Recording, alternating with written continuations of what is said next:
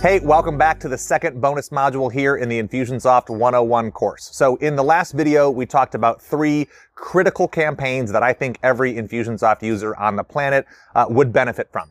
In this video, I want to cover 2 additional campaigns that are less necessary, but also valuable in their own way. And the reason for spending time on these 2 campaigns is really not just the inherent value of these individual examples, but more to illustrate the sort of way you can think about and spot automation or areas where automation could serve you. So these are 2 that I do think can benefit a lot of different people, but more than that, I want you to sort of use this as a catalyst or as an inspiration to reevaluate areas of your business where automation may not seem like a natural fit at first, but if you develop your automation muscle, you start to see opportunities where you can employ it and make things a little bit easier for yourself. So the first campaign here that I think is worth taking a look at is a frequently asked questions campaign, or an FAQ campaign. So here's what I mean. Pretty much every business has questions that they answer on a regular basis. You might even have these on your website where somebody can go and click and read the answers to the most commonly asked questions. But even if they are on your website, I would wager that people probably still reach out to you or a member of your team and ask things like, tell me about your pricing, or what about this exception, or do you integrate with this other tool, or is this thing covered, right? They probably have a set of questions that you have grown accustomed to answering on repeat, right? And if you are anything like me or like most business owners I know, you probably go, when you get that question, you're like, oh, I've answered this before. And then you go to your sent folder, your like outbox where you have answered it, and you search for the previous time that you answered it, and you copy the response that you wrote, and then you paste that into a new email, and you change their name, and maybe you change a couple of details, and then you click send, right?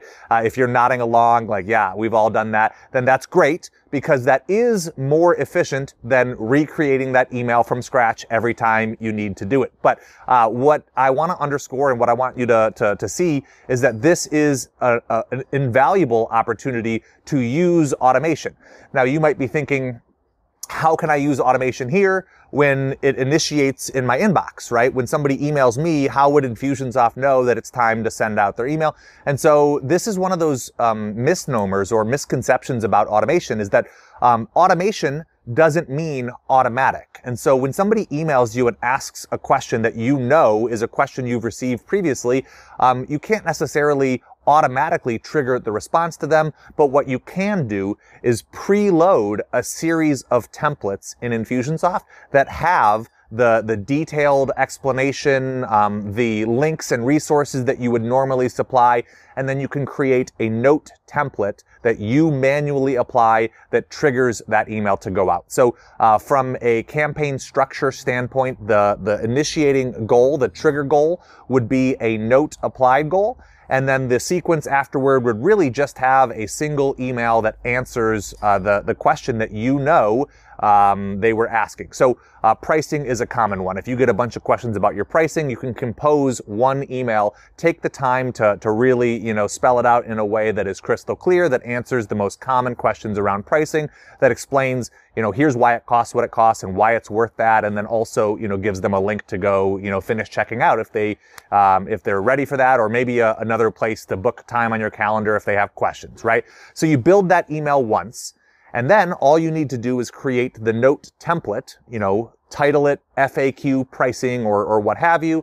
And then when you publish the campaign, you've got that built, locked, and ready to go. And so the next time somebody asks about pricing, all you need to do is pull up that contact record in Infusionsoft, apply the corresponding note template, and of course it triggers off the email that you've pre-written. So this is a quick way to do a little bit of work once and then repurpose it time and time again when you know you're going to hear that question. So my rule for people is, like, if you hear a question 3 times, or if you know that it's something that you hear once a month, or whatever the cadence is, take the time once to set up like a perfect response, how you would like to respond to it. If you had the time and we're doing it manually, what is it that you would write? and then, repurpose that with the help of automation each time that question comes up in the future. So once you have done that for your pricing or whatever the most common question you have is, all you need to do is clone or replicate that same structure for any of your other FAQs, and what you'll end up with is a series of note templates that you can apply to automatically deploy that pre-written response. So this is one of those instances where I feel like automation can be used to supplement the stuff that we're already doing. This isn't a groundbreaking giant thing that's off your plate entirely, but it is a nice small way to systemize what you are probably already doing. Now, to take this one step further, or maybe to take it 2 steps further, you could add additional follow-up in that sequence as well. So beyond the immediate email, you might schedule a delay timer and then a follow-up with some additional resources, or a case study on that topic, or just a touch point that says, hey, do you have any questions, right? So you can have that initial email, and that's fine if that's all you do. But if you decide that there's more that could be coupled into this experience, feel free to build out within that sequence whatever else you might want to have happen at that point. The second thing you could do to make this campaign that much more flexible is swap. Let me phrase it this way.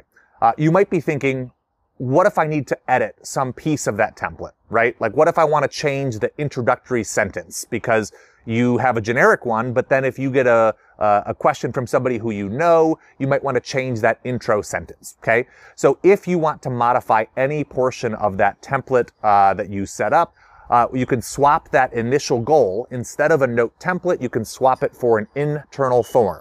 And the beauty of an internal form is when you fill it out, you can then merge the values that you captured into the subsequent email that is triggered. So rather than just applying the note template and having the email go out, you would use an internal form that allows you to write a unique intro sentence or a conclusion sentence, and then using merge fields, you could personalize the email to make it feel that much more personal. Okay, so that is campaign number 1, the FAQ campaign, and I think everyone can have or benefit from a version of that. The second one is a contact us form. So most websites, my website, your website probably has a contact us form. Of course, you've got all of your products or services. You've got the different information that you offer about your products and all of the native, creative assets and valuable, copy and content on your website.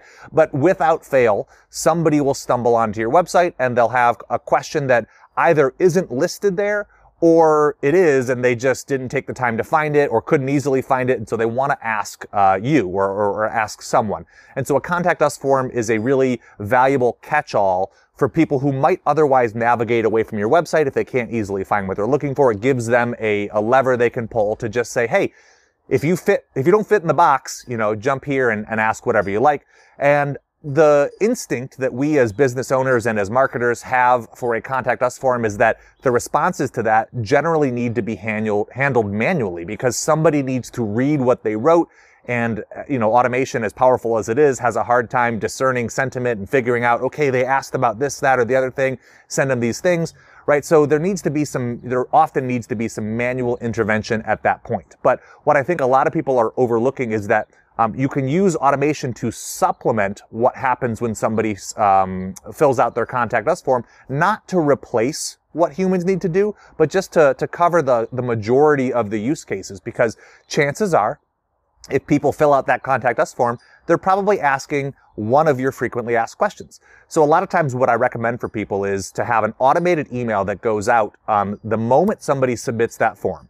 And it just says, hey, this is an automated email to let you know that we have received your question. And you can even merge the question into the email and say, hey, we got this. This is what you said. And we're going to look into that. And if it merits a response, we will follow up with you directly. But in the meantime, we wanted you to have the answers to some of our most frequently asked questions. And, maybe they're links to blogs or maybe they're links to YouTube videos, but you can use that initial email to cover sort of a majority of cases. This does 2 things for you.